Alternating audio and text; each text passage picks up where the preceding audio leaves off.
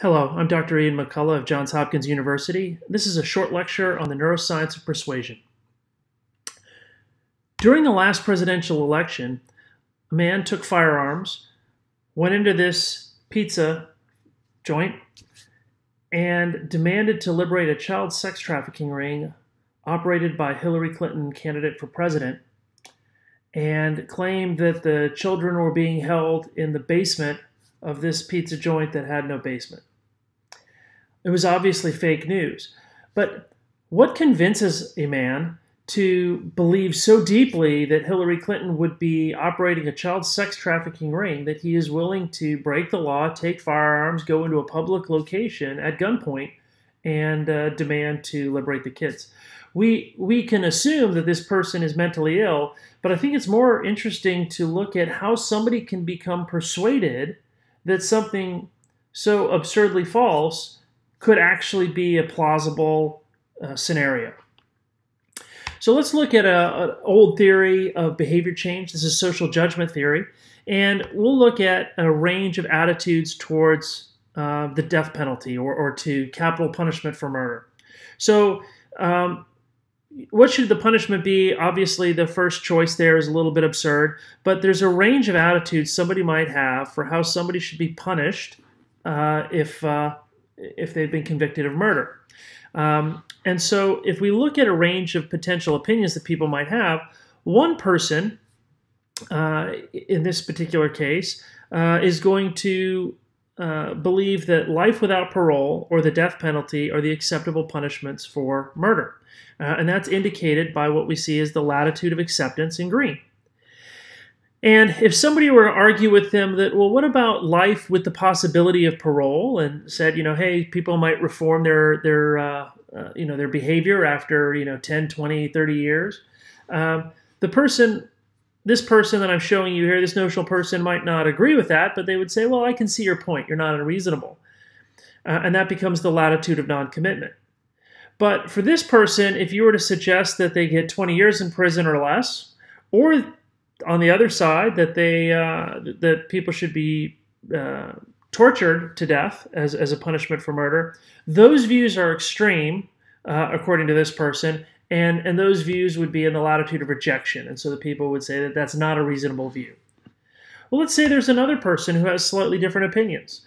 For this other notional person, they believe that life with the possibility of parole is acceptable, and they could understand why somebody would want to have life without the possibility of parole or a shorter prison sentence. But the idea of a trivial fine or the idea of capital punishment is considered extreme. So now, let's say the first person over here is trying to convince the person over here to favor the death penalty and to change their views. Well, what does that look like? Well, the anchor point that this person has is, of course, where their latitude of acceptance is. That's the belief that they currently have. And so conventional wisdom might suggest that you should argue in favor of the death penalty and why all of these reasons are just and reasonable, and maybe even create an extreme point and advocate for death by torture and come up with all the reasons for that to try and overshoot and move this person's opinion closer to the death penalty. But what we find in psychology is that tactic, when your arguments land in a person's latitude of rejection, has the tendency to move that anchor in the opposite direction. And that's called the boomerang effect.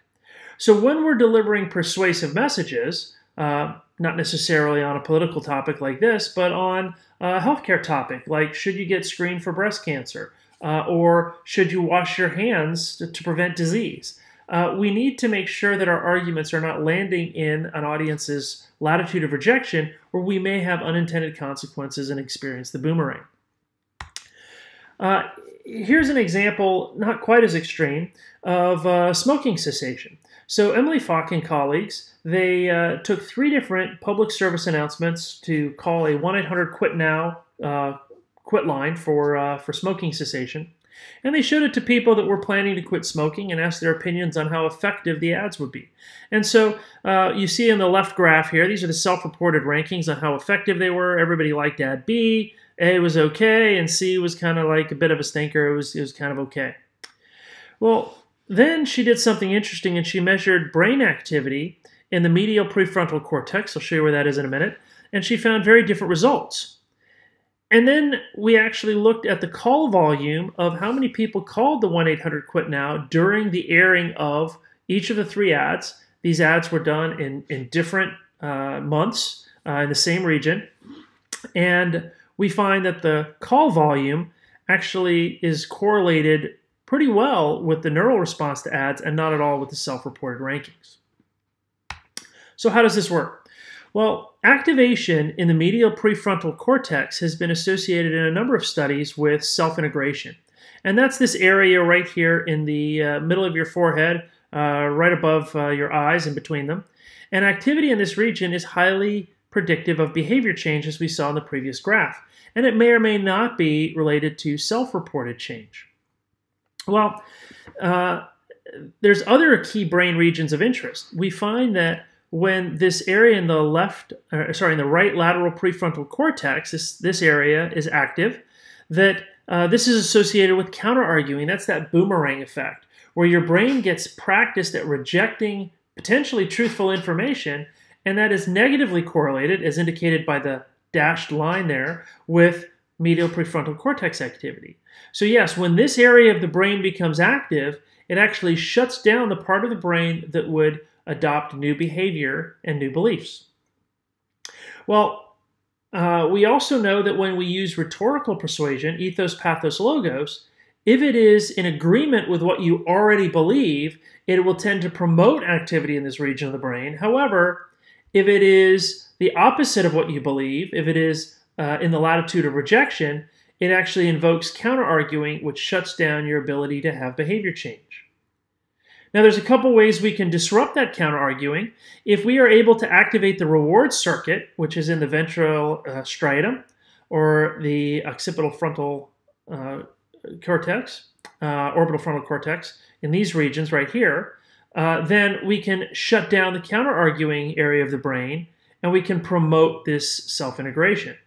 The other way we can do that is through narrative immersion, which we see in the dorsal medial prefrontal cortex or the temporal parietal junction, 2 other regions of the brain. When those are active, it also shuts down counter-arguing, promotes self-integration. And we know that when we tell stories and use narrative persuasion, we activate this region of the brain, and that is a more effective method of persuasion. So in my research, I actually use a functional near-infrared spectroscopy, and so we equip LED lights, very similar to a pulse oxygen measure that you would put on your finger in a doctor's office. We place these on the scalp, and we're able to use them to measure brain activity in regions of interest in the prefrontal cortex. So you see a couple of us fixing subjects. We're able to operate the system off of a laptop computer and then show subjects various stimuli and measure their neural response. The system works because oxygenated and deoxygenated tissue absorb light at different wavelengths. So if we modulate the light at 2 different wavelengths, we are able to measure the difference between oxygenated and deoxygenated tissue. The light is emitted with one LED and then detected with another, and it creates this regular banana-shaped pattern so we can identify where the light is coming from or which light source the light is coming from, and then measure brain activity within this 3-centimeter area. I've used this to study public health ads in Jordan and Egypt. I've also used it to study sectarianism in Iraq among Sunnis and Shias, and also tobacco ads in the United States. Here's an example of one of the tobacco ads. So we looked at 10 different tobacco ads, and we're able to measure activation in this asymmetric difference in the prefrontal cortex, which measures your motivation or engagement versus your disgust, avoidance, and withdrawal. So we're able to kind of see that across this y-axis. and then we're able to measure the level of counter-arguing or message resistance along the x-axis. And what we find in this study is that Marlboro, which are the most recognized tobacco brands according to, among the population before the study, they were advertising environmentally friendly ads. And so they were appealing, and we had a lot of engagement, but it also indicated high resistance because people didn't believe the tobacco company was good for the environment. Another brand, Red Sun, as their ad campaign is that they have more nicotine than anything else in the market. And so there's no message resistance or acceptance, but we find that there's a lot of withdrawal and avoidance from that high nicotine content among the population. Organic ads, yes, there's organic cigarettes, tend to have high appeal and a little bit more acceptance. And the most popular ad was from Newport, which showed 4 teenagers having fun, and we found that there was a high level of acceptance and a high motivation and engagement. And so I would argue that that is the more effective ad to use in that campaign. And the purpose of this is just to show you how taking 2 neural measurements can give us some indicator as to the effectiveness or lack thereof of something like tobacco ads. I've also used this for studying how 2 people interact in relationship with one another. So what you're seeing here is we fit subjects with the fNIRS. The image here in the middle shows 2 fNIRS devices. So this is what's actually measuring the neural patterns. Both of these are connected to one laptop computer. And we took Sunni and Shia. We primed them with either conciliatory or argumentative messaging, and then we had them work on a task together. And we're able to look at similarities in brain waves during the course of the activity. The idea is the more in sync 2 people are, the more likely they are to form a relationship and collaborate and cooperate. Whereas if they are out of sync, the more likely they are to be in conflict. And so we were able to take a resource allocation task where we asked them to prioritize 8 potential programs. A third of them favored Sunnis, a third of them favored Shias, and a third of them were neutral. And so we are then able to ask them to do the same activity together and measure the level of compromise based on how in sync their neural activity was. Here's a study that this was based on out of Dartmouth and UCLA, where they took a cohort of individuals and mapped out the social network over a period of an MBA program. And the red nodes indicate people that at the beginning of the program were shown 14 random video ads, and their neural patterns were measured over time.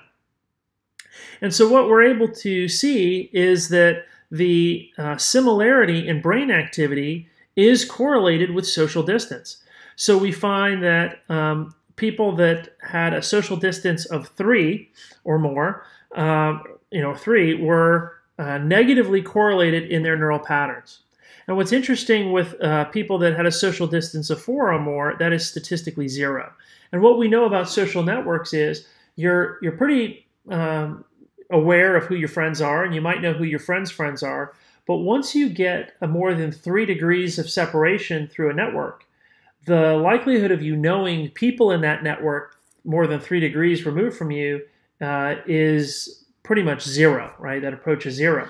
So the fact that social distance at 4 or more is 0 indicates that these people have not really had much interaction with each other, and so that's a pretty normal finding. The fact that 3 degrees of separation are negatively correlated suggests that people that are out of sync in their neural patterns are actually repelling one another, and that the people that are more in sync are more likely to be friends. So there's still a lot more work that's being done in this area. I've collected data in 2 studies, and we're still going through the analysis of that data now. So this has been a short lecture on the neuroscience of persuasion. I've covered some of the key brain regions and findings that suggest that this is a promising field of research. I've covered some of my research as it's applied to public health, and giving you some insight into where the future is going with neural synchrony. I hope you've enjoyed this lecture, and I hope you get a chance to participate in some neuroscience studies in the near future. Thank you.